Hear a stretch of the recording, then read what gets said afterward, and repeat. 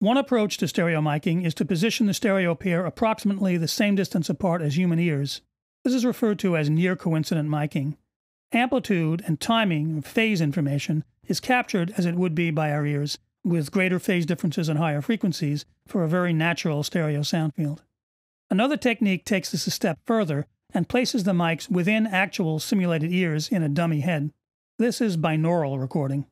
The dummy head is intended to have the same effect on incoming sound waves as a real human head would, which contributes to human hearing perception, particularly to our psychoacoustic sense of depth and height.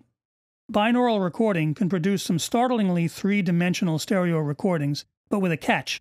The full three-dimensional imaging only works in headphones.